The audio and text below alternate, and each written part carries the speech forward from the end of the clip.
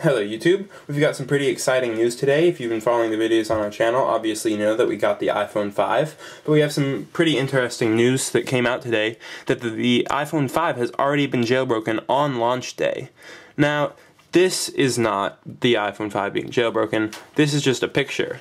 But that is the picture that well-known tweak developer Chpwn tweeted out. And he has said that he has officially jailbroken the iPhone 5 on iOS 6.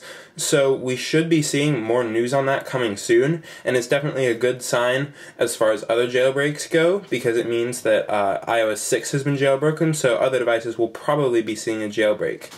Now, we don't have any idea on the time frame of this release.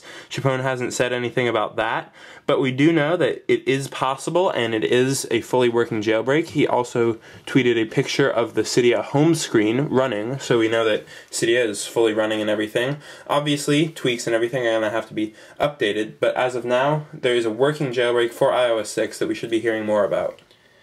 Some people are naturally suspicious because there is a way to compile Cydia on the newly released device if you have a developer account, but Chpwn has explicitly stated that he has not compiled Cydia on and has actually jailbroken the device.